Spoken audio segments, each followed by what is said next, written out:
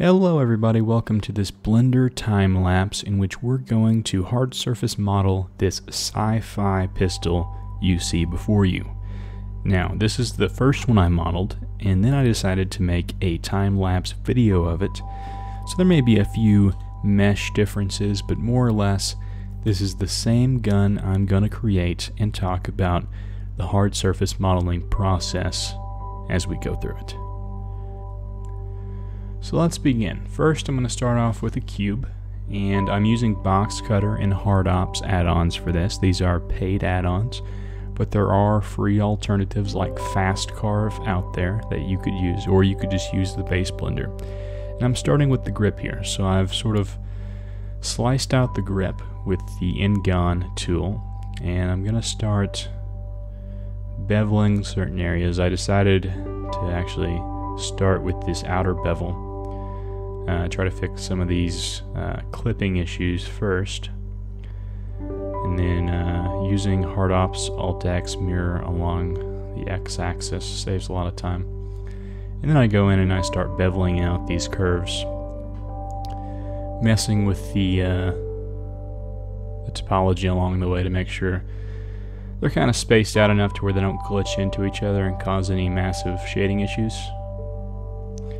And this whole video is sped up to 3 times the speed. I believe this is about a 20-minute long video, so it took about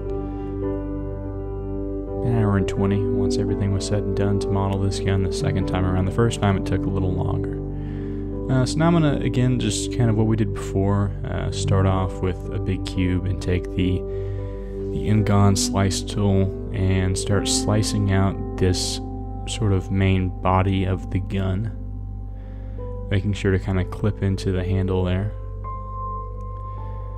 and just gonna scale it down, kind of fit in with the overall theme of the gun. This is a rather thin pistol I'm going for, and speaking of 3D and design, when a weapon is more thin, it sort of tells the viewer or the player that it's a lower caliber. It doesn't pack as big of a punch, and that's fine.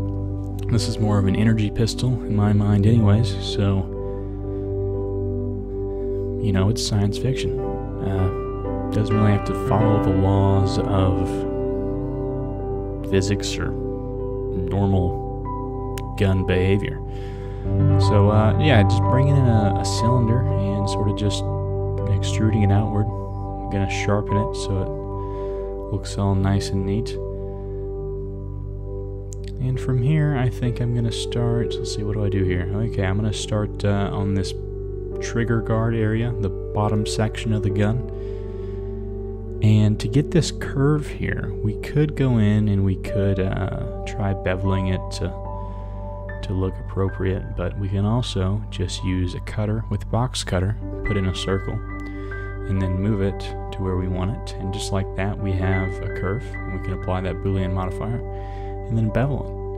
And just like that, we're starting to get something that's, you know, resembling a gun. And when you model things, this is something that a lot of beginners, including me, are guilty of. You don't want to get bogged down in the details until the very end. You want to stick with broad shapes, just broad strokes. And it's very easy to get excited and to think, okay, I need to start adding in these details now. Sorry, but that's not what you want to do. That will slow down your modeling process, potentially even ruin your mesh. You need to get the big picture down first. So I just separated these two parts of that main mesh, and I'm gonna like scale it in just to give it some more of a profile. Then over here I decided to start adding in some detail to the grip, and it may have been too soon for that, and, you know, maybe I should have waited, but here it didn't I would have had to do it anyways, and it's not an insane amount of detail. So what I'm doing is just taking an edge along an N-Gon and gonna kind of place more and move them about to fit the profile of this inner piece of the grip here, and then we're going to extrude it outwards at the end using the inset in-gun cut in box cutter to make it its own object, and then start beveling those edges to give it a more curved profile. And then I'm going to do the same thing on the other side now that I've done that.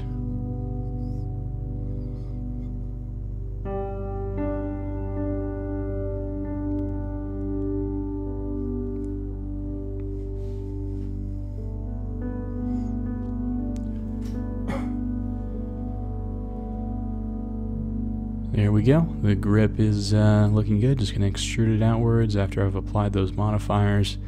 And then here for the trigger guard, I'm going to create the trigger area, just cutting it out with box cutter with a cube and then beveling those edges. And then I can bring in for the trigger, I just used a cube and sort of matched the profile of the reference image here that I found on ArtStation.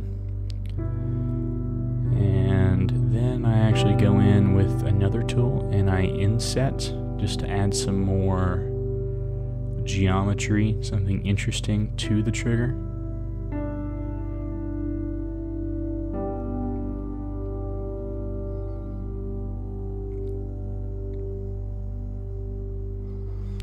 And there I messed up, so then I can just kind of edit my cutter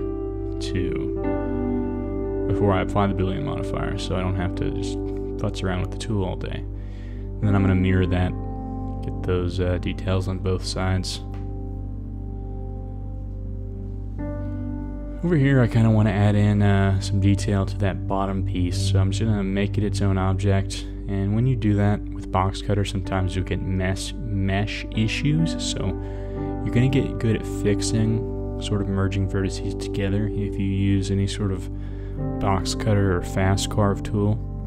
Again, fast carve is a free version, so just Google that if you want something free but not as versatile for hard surface modeling as box cutter would be. So here I realize these don't fit and I'm kind of futzing around, but I end up just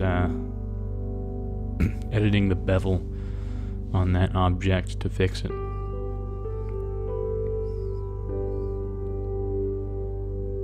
Sort of scaling it outward, and it still looks what I wanted it to look like, so all was good there.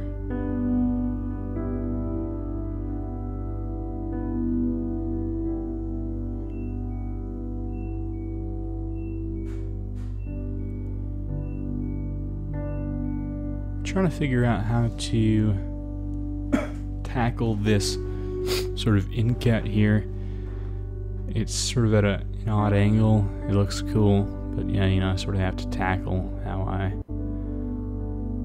sort of have to think about how I want to tackle it. So I'm just going to come in with a cutter and rotate it and get that sort of shape, and then I'm going to duplicate it and then apply it to this one down there and sort of angle it in like that, and that gets that general shape. And then I'm sort of messing around with how I could add some more angles to it, but I end up just sort of scrapping all that.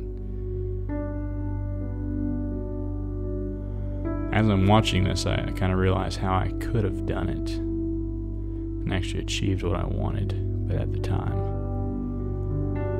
I couldn't figure it out, so maybe I'll go and fix that later. Yeah, just sort of line these up the best I can and scale up that geometry just a bit to make it look better, mirror that. And just like that, we have this cool looking end piece for the gun. Now here, I wanted to bevel it, but in the reference image, it's not just a straight bevel, it's at an angle. And this ended up making things more difficult to deal with later on, specifically the sight. So if I had to redo it, I probably wouldn't do it at an angle. I'd probably just do it straight across. That's how my original gun was, and it looked just fine.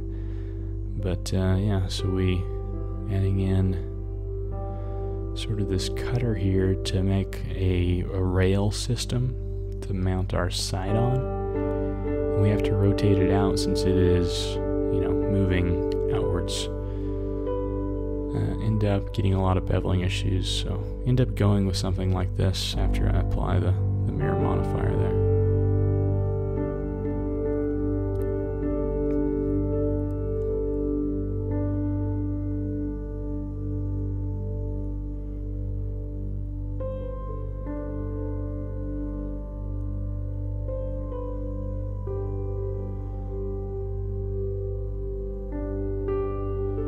Down here, I wanted to add some sort of rail system, or at least something that, you know, looks cool, like a rail system. So, just ended up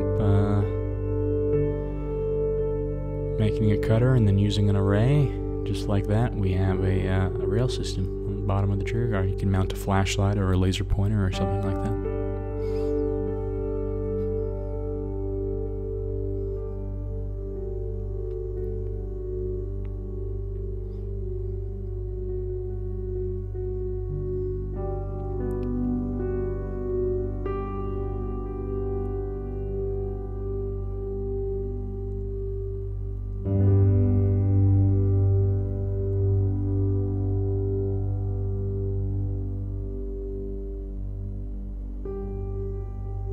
There, just I'm merging the vertices together, so I don't have any shading issues. Adding in something with a knife tool to alleviate more shading issues. Coming in with a cylinder to kind of match the reference image, how there is a cut there, but there's also a cylinder underneath.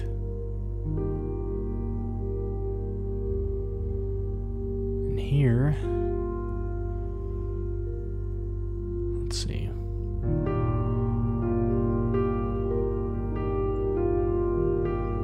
Gonna add in sort of a safety slash mag release slash it's a Sci-Fi gun, so you don't really have to explain every button that's on there, sort of thing. Just something to add in some more geometry and detail. Ended up not having a mag release. I guess this would be more of a safety switch or like a, you know, semi-full auto button. But you know, you can explain it in whatever way you want. You know, it's a Sci-Fi gun, so just coming in here, and then to make it look better, I'm gonna add in a place for that to sit back behind it, and then just put it back in there and rotate it to make it look like it's on one of the two settings.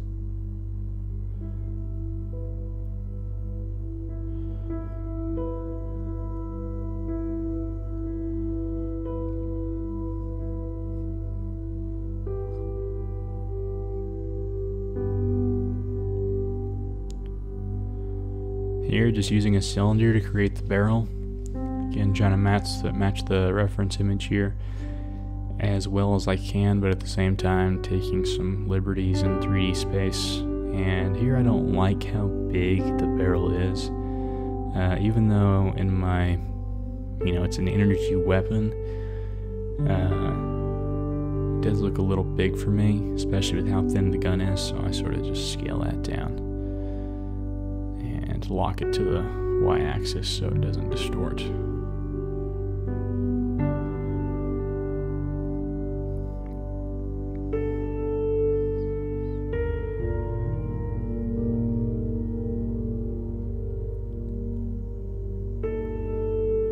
Not really sure what this thing is back here, but it's on the reference image and I kind of like how it looks, so just gonna throw that in there.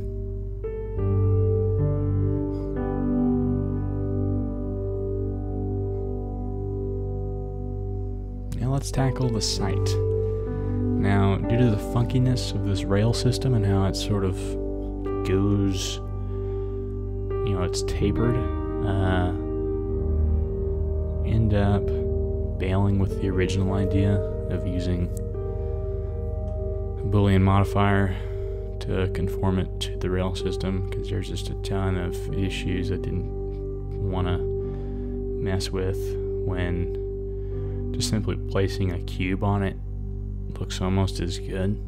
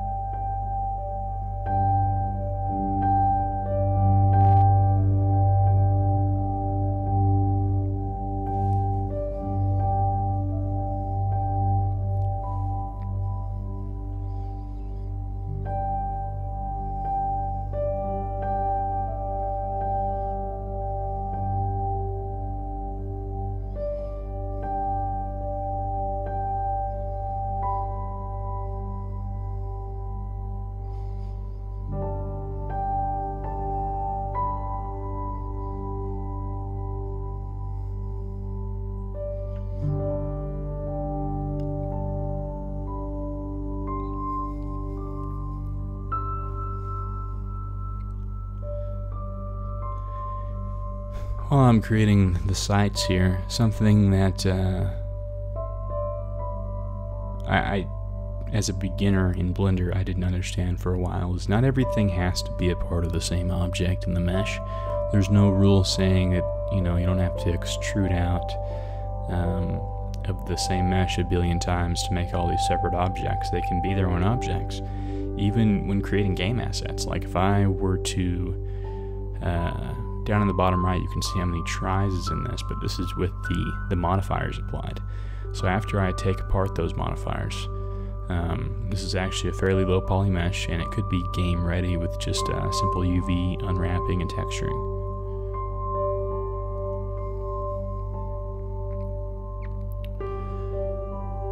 Just creating more details for the grip here, sorting to come together. Now, the first time I created this gun, I actually had an in cut where the magazine was, but here I try a different method, something a little easier, just taking a cube. Make sure to set the origin to geometry when you do this.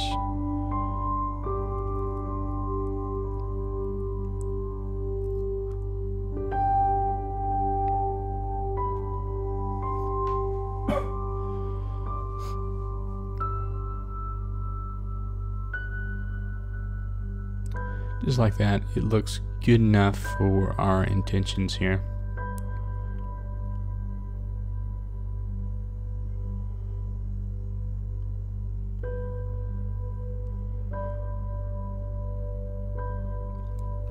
Now let's go ahead and start adding in some more detail into this mesh here. Just some more cuts, and we're going to use the array tool to copy them. The hard ops / I think it's hard ops is the array tool there. It's so easy to use, so easy. You just press Q on your object and you can set up an array pretty much instantly. It's awesome.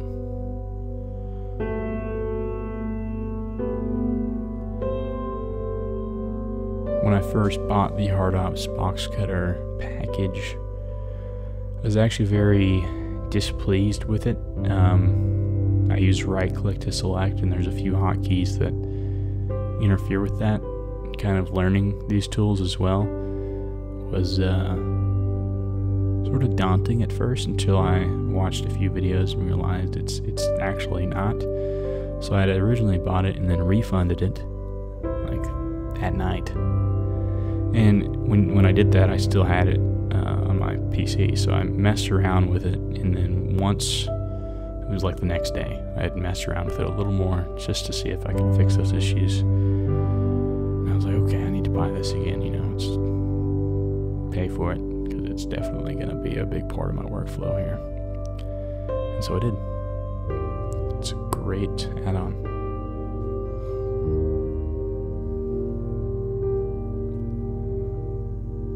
Just like that, the gun is starting to come together, and you can really sit here as long as you want and add in more and more details, but also a lot of those you can do in the texturing process as well with normal maps and hard surface textures, sorry. And just like that, getting closer and closer to the end of the modeling process here. Just like that, going to create some edge loops, bevel them, scale them down.